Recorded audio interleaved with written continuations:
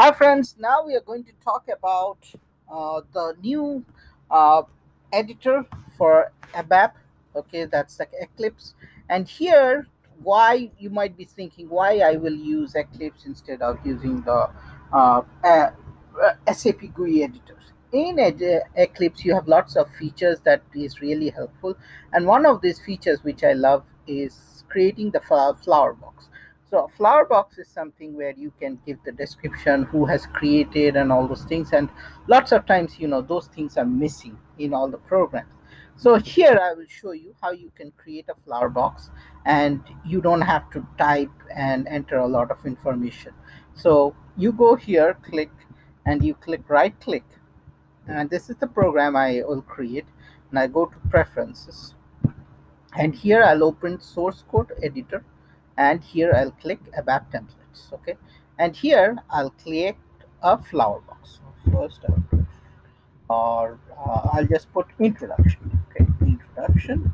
Okay, and here I'll put introduction in the description, and here I'll put the flower box. So the pattern would be first a bunch of stars.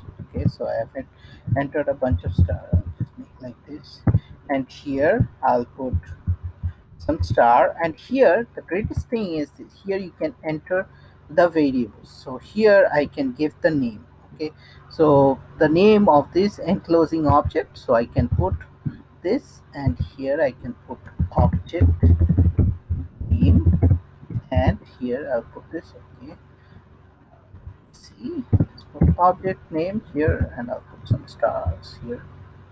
That it looks pretty. Then I'll put again the same alignment. I'll put author, and here the author I'll put insert variable, and here you can see the author. I can put the user who is making the changes. Okay, this is another piece that I'll do. The next piece will put some date and time stamp, so I'll put date. Okay, and here I think there is somewhere we have date. Here, there it is, the date. Okay, I'll put the date here, and that's it.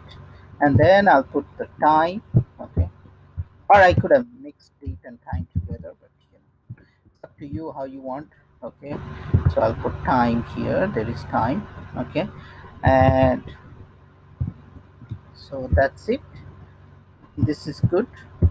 And now I'll just put this thing like this. This is the end, and I'll click OK, and I'll click apply and close. Now you might say, how will get it? So when I create a program, I'll just put introduction.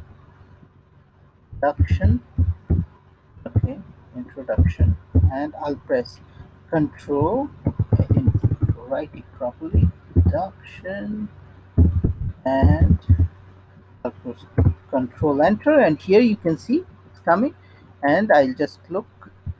I can double click on it or shift for enter, and here you can see the name, the date, and everything comes. This is wonderful.